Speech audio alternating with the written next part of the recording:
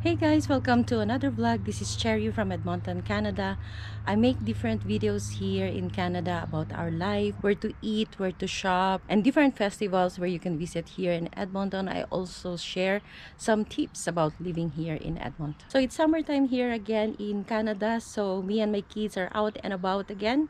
So right now we're going south. Meron muna kaming appointment sa orthodontics nung anak kong lalaki kasi nasira yung isang brace niya dito sa harapan, nag-snap. So, ipapafix lang namin, and then after that, nagyayaya silang pumunta ng Ikea. So, we don't usually go to Ikea kasi nga medyo malayo siya dito sa amin.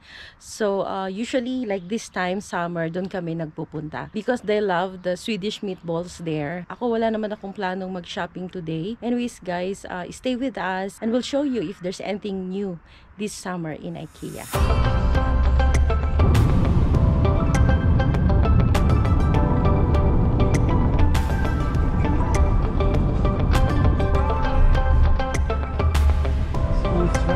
Yeah, right here.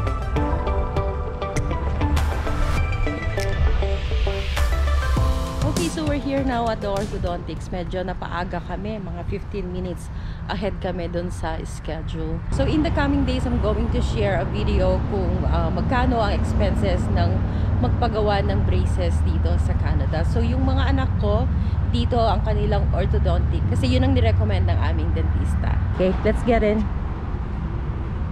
Tingnan nyo tong anak ko, naka-pajama. I really don't understand teenagers nowadays.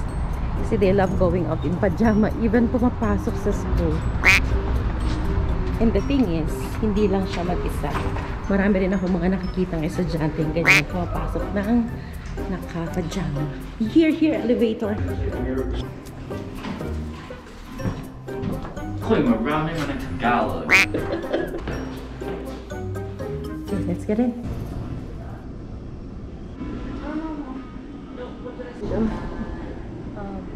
Humingi na rin kami ng extra elastics para dun sa braces naman ng dalaga ko. Here now, what did they say? You just fix it? Let's go, let's go. Okay, thank you so much. See you on the 20th. Okay. Why elevator? Kasi may kasama kayong lola. I want elevator. Elevator takes like 3 minutes. Yes, Lola Chen. Bless po. Bless po. Pagod ako mag-stairs. Where's your keepsake going? I don't know. We'll be walking long time at Ikea. No, I'm saving my energy.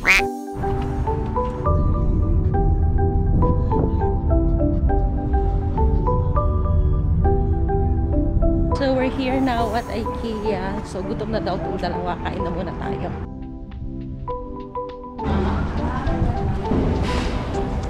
Where's the restaurant pa nga dito? Turn left. Ayun. Get that, my son. Yeah, I think we're ordering the same thing, the same thing, meatballs. Tapos meron sila dito mga garlic bread and salad. Desserts, sandwiches, large poutine. Wow. 12. The plant ball, no? I also want garlic bread. Make it 2. Meron din palang spring roll dito. Pay now.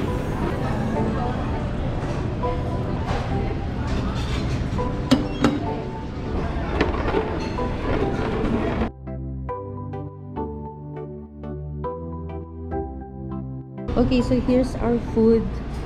Yung anak ko lang ang nag-meatballs, Swedish meatballs. Yung dalaga ko, plant balls. Yung sa akin, kiddie meatballs kasi nag-order pa ako nitong garlic bread tsaka spring rolls. Ito. For my growing boy, yan ang kanyang food. Okay, thank you my son. And then here's our view. Oh, the kiddie meal doesn't have lingonberry.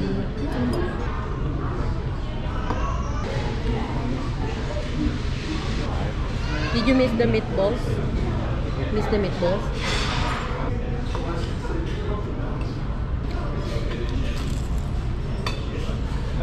Veggie. Vegetable. I miss their coffee.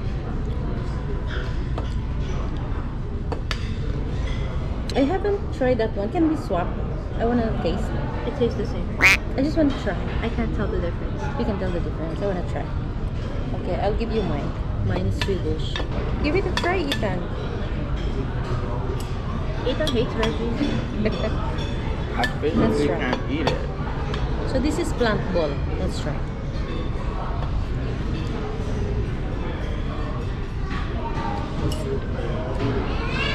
There's difference. There is difference. It's also bouncy, pero you can tell, yeah, that the meat is not there. Pero nevertheless, masarap pa rin siya. Yeah, this is my son's order every time she comes here at IKEA. Drawing boy. We have 3. Oh, Ethan, you also have garlic bread, no?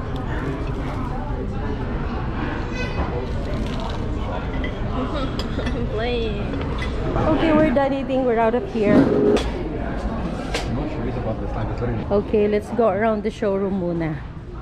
Ikot-ikot muna tayo dito. This will be Ethan's house daw. Ano kayong bago ngayon? We'll see. So far, I haven't seen something new yet. Underneath the tabletop. Oh, this is something new. Purifies your air and holds your cup. So, coffee side table with purifier, with air purifier.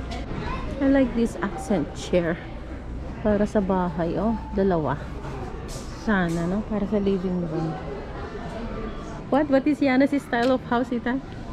Whatever's there. Whatever's there. So she basically wants a box. Yana, this is nice. Is this your style? Ito ang gusto ni Yana. This is style. Simple. Yung cup. Yeah. So Yana's style pala is Nordic. Ang kitchen mo yan? Ito ka na naman. Yeah. Ano, magbibenta ka na naman ng balot. Yeah. Ano yan? Laruan yan pang bata na kitchen. Oh. Yeah, I was microwaving something. You're microwaving something. Ito, balot. Yeah, Gusto mo ng it's balot? Pandesal. may bata naglalaro. Nakilig siya sa ka. Ito, I'm full. Samosa. Samosa. This is samosa or pizza? Hindi pizza to, wala nang samosa to. Samosa. Ano ka, tindera? Ang kulit. Ito yung nilutong balat. Hanggang, o diba? Ang cute. Hindi ka kasi nakabili niya nung maliit ka eh, no? May sink. Tapos ito yung rag. Oh, cute, diba? May hang up ka ba sa ganito kasi hindi ka nakabili nung bata ka, diba? Yeah. Yeah, so this is Yana's style. I still like this one. Oh, Ethan is saying this is his style daw. Gusto niya ng dark walls. He wants the lights. Ganyan. Tapos he wants a spider burner.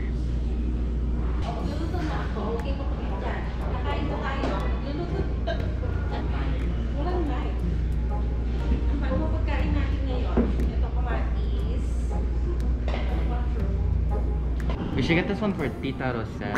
Why Tita? Why gotta Tita Rosel. Tita Rosel. Because you want one. He loves spider burner. You wanna live here na lang sa IKEA?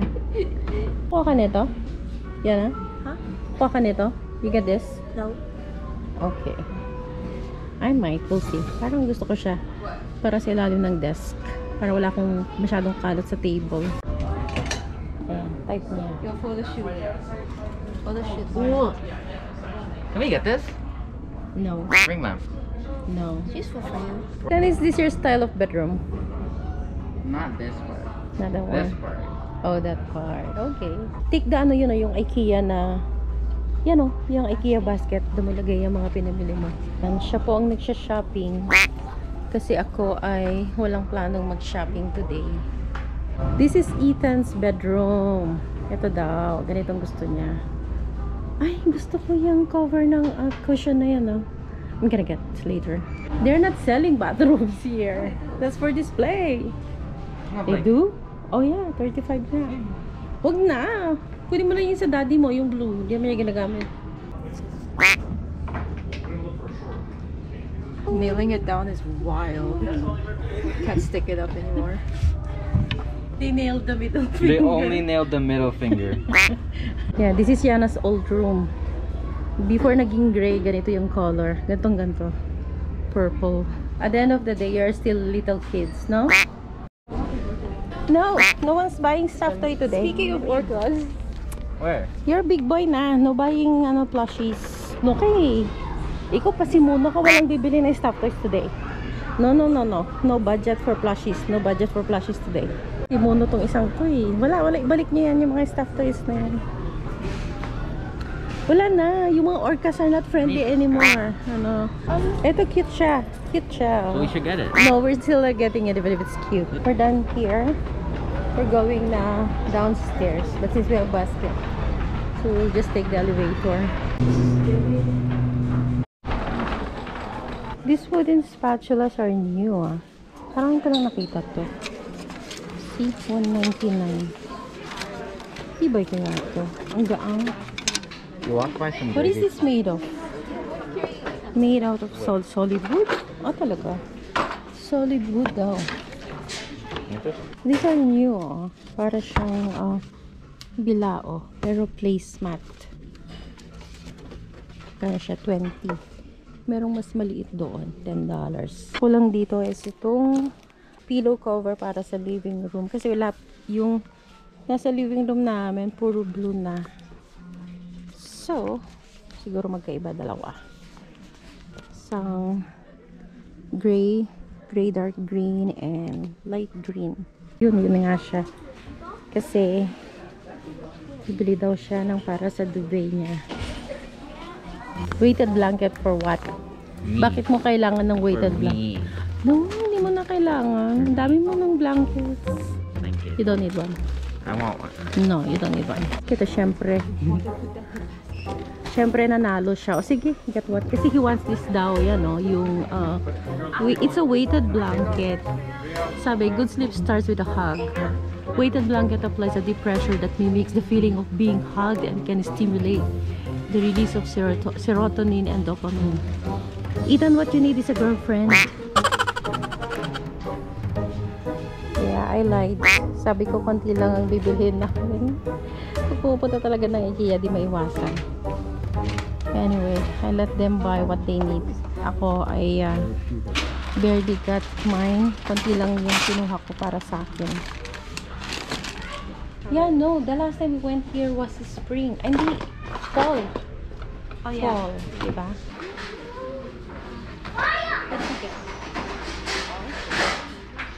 Okay, we're done. Let's go na. Let's go. Okay, we're out of here.